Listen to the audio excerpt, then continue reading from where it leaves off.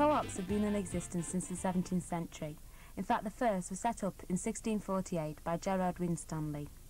Their ideal was to set up a community and grow their own food on common ground.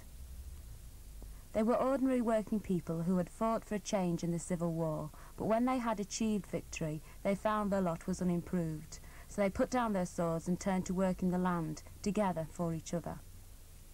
They met with a lot of resistance, the military was sent in, and they were forcibly disbanded.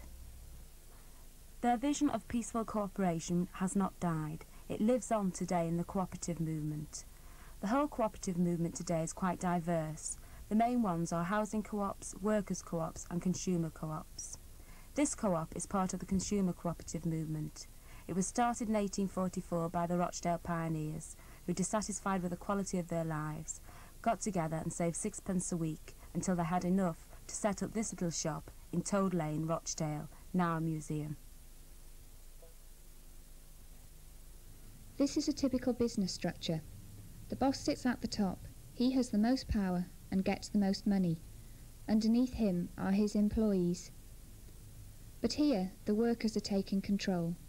They have formed a workers' cooperative, which means they are organised differently, and they share responsibility and money equally.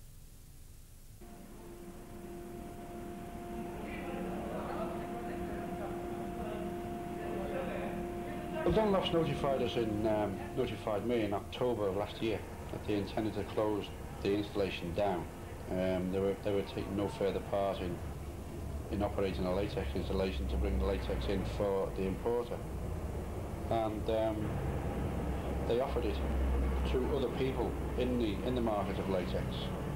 The whole installation. They tried to sell it at first, and when there was no takers to buy it and buy the operatives here, then they tried to give it away to who were then their competitors in the latex industry, and there was no takers for that either.